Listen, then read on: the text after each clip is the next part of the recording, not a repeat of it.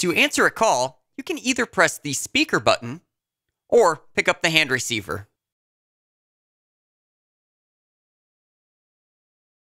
To make a call, first dial your number.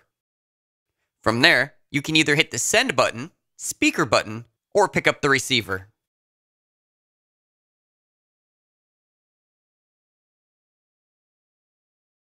To check your voicemail, simply press the envelope button.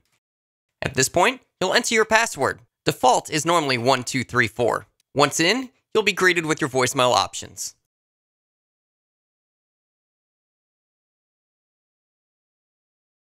To create a contact, first press the address book.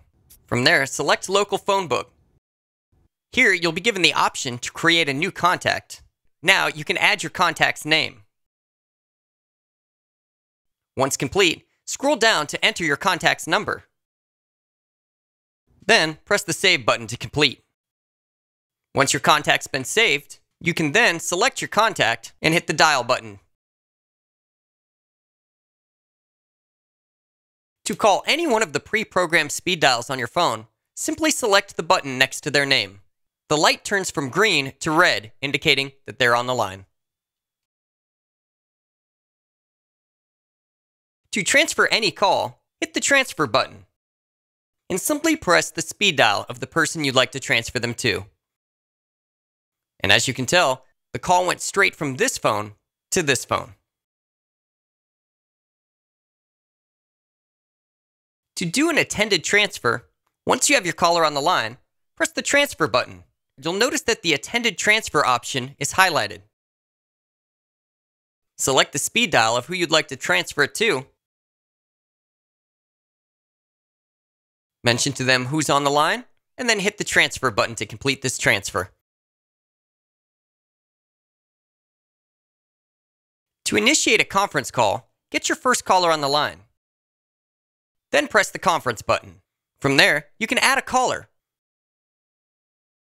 At this point, you'll notice on the screen a conference call button. Simply select that, and you'll notice that your calls have been merged together. To add more callers to this call, simply repeat the same steps. To place a call on hold, simply press the pause button on the right side of the screen. To retrieve that call, press the pause button again, or select the line light that's blinking.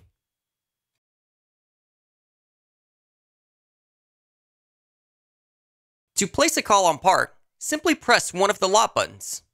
If you notice, the lot that you've chosen, that light will turn red. To pick up that call on any other phone in the building, simply press the same lot button.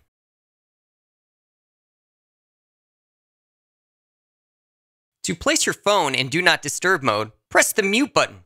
It looks like a microphone with a slash through it. To remove your phone from Do Not Disturb, press the mute button again.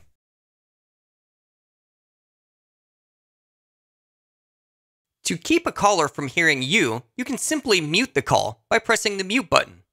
You'll notice the button will light up red. To unmute your audio, press the mute button again.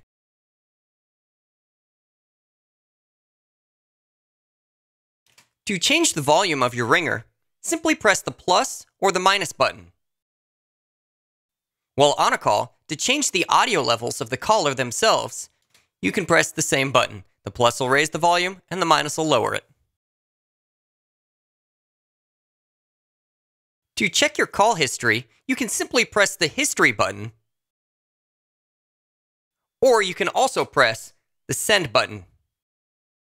For more information or any other questions that you may have, feel free to call NetLink Voice's support department anytime at 888-885-3399. Option 1.